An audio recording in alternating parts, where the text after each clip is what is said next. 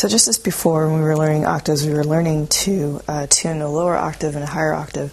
And even as you go up into positions, you can continue practicing octaves. What is basically changing, again, is that your hand is just shifting upwards. So you'll find that your first and fourth finger in the octave position, they're going to be the same, except that your whole hand is just shifted up a whole step. So for the first one, we're going to learn a B octave. So to get to the B, slide up to the B from the G string.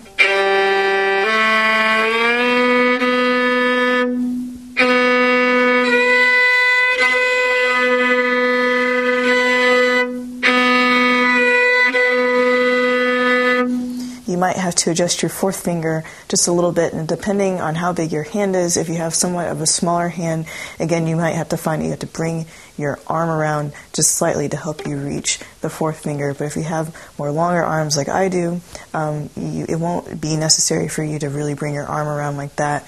If you have kind of a smaller hand, it's good to practice reaching your fourth finger as well.